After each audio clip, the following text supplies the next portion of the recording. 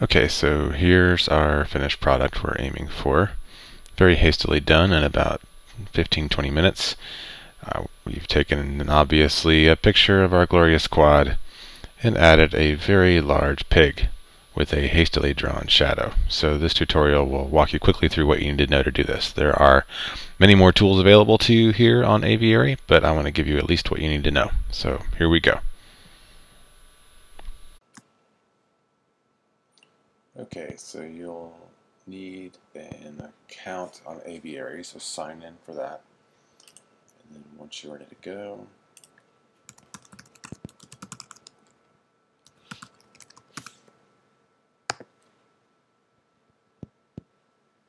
then you're going to need to go to the Advanced Suite and use the image editor. Launch.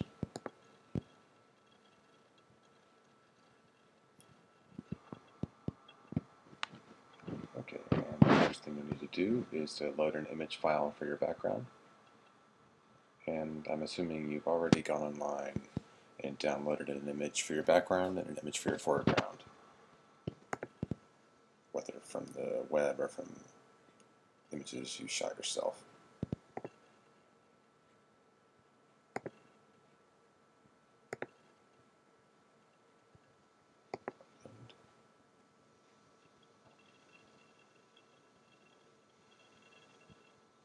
And here we go.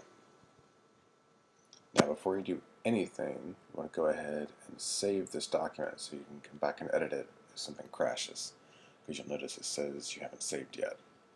So I'm going to click Save As, give it a name,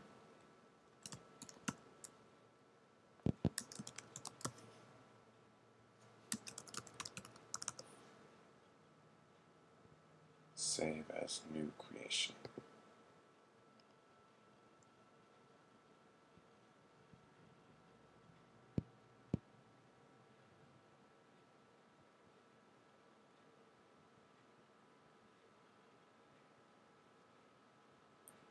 Okay, now that you got it saved, I'll come back to this later, continue working on your creation. Okay, now that you have it saved, it's time to check your image size and make sure it's neither too big nor too small. Just remember the parameters that I'd like you to have this between 800 and 1200 pixels wide.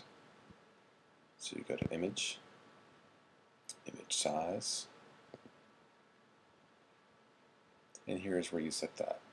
And remember, you can't size up without doing some forms of interpolation in which the program has to guess how to fill in those pixels, and it probably won't look so great. So here, you just need to size it down if it's really big, or size it up only as needed, but probably not.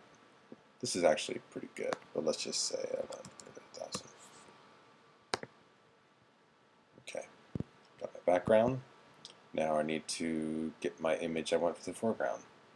And the way you do that is to go to File, Import File. Again, I'm assuming you already have your foreground image. Got this picture of pig. Open, upload file. Now, the first thing I would suggest you do is get this thing sized and positioned roughly where you want it. And that will take some guesswork about linear perspective, for example. So use the Move tool here. Click and drag it where you'd like it, and I'm kind of looking for where the lines of the piggy's feet line up with the ground, because I want to make a giant pig. And I think that works pretty well for the lines I imagine on that ground. So I like that. I could resize if I wanted by clicking this guy to transform. And again, you'll want to hold down Shift while you drag if you want to make it size proportionally. Okay. Now, you want to apply those changes. Yes, it asks you that when you change your tool. Now, the thing you need to do is remove your background around the pig, and this is the most painstaking part of this process. You will find that other programs more expensive programs, more technically involved programs such as Photoshop, will give you easier ways to do this. So consider now that you're doing this in the simplest possible way, but a way that uses the same principles of any other program you're likely to find. There's two ways that you might go about this. One is to simply erase the background the way you would with the end of a pencil. The other is to select parts of the background and delete them. First, I'll show you the eraser. And to do this, I'm going to zoom in first so I can just get a better view. Zoom in.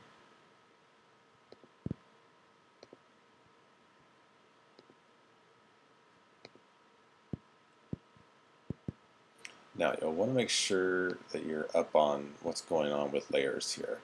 Notice that over here, and if you can't see this, you might have to open your layers palette. You can see that you have a stack with a blank sort of piece of paper for your background, the quad picture I uploaded for the actual background, and then the top layer is where my piggy is. There's a tutorial on layers on the Aviary site that you can check to learn more about this.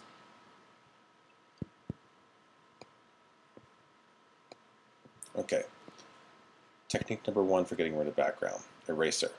Eraser is part of the same part of your palette where this brush is. You have to move over, select the eraser, and then you can select how big you want your eraser to be. And I generally start from big and then work from small.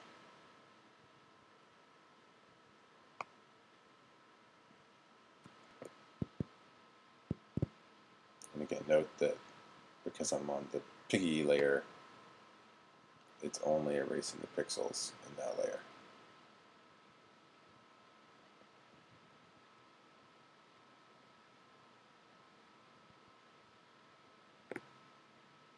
It's best to do it in little strokes so that if you go too far, like whoops, you can just go up here and undo.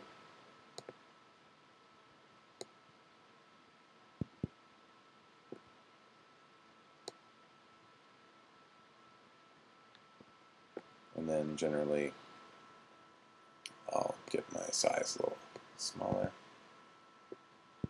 as I get closer to the edge.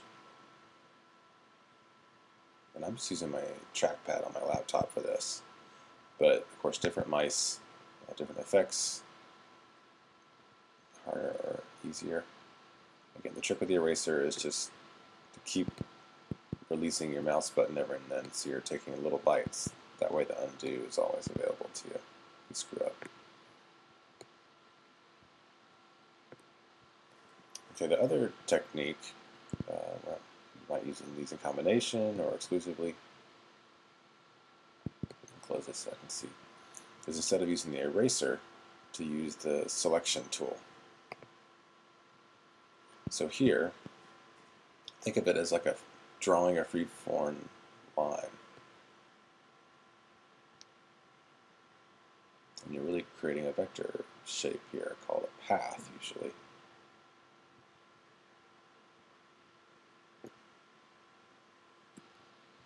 And I let go, and it makes this little lasso.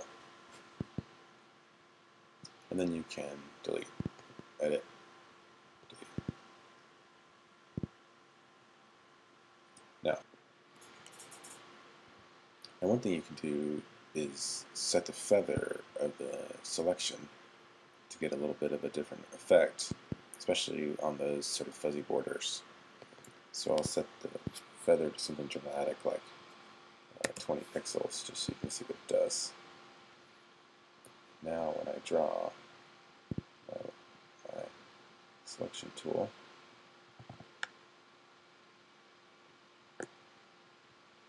watch what happens when I delete. You can see the edge isn't quite so hard, and it can just help make a more realistic line than say what happened with my eraser here. So again, compare. This is with my feathered selection tool using delete. This is with my eraser tool. And you'll probably use some combination of both. Okay, so I've gotten pretty far here just to show you one technique. is that I just used my eraser tool and traced the whole edge and got pretty close to the edge of the pig everywhere. And now I'll just use my selection tool to quickly get rid of the rest. So I'll just hit the other selection tool. So instead of using the freeform lasso, I'm using the polygonal lasso. And this just lets me quickly draw these lines. Click, click, and this just goes a little faster than using my eraser on these big things that don't actually need much accuracy. And when you're trying to close a loop, you just go back to the beginning, and you might not be able to see there, but there's a little circle will appear when you overlap the start of your lasso.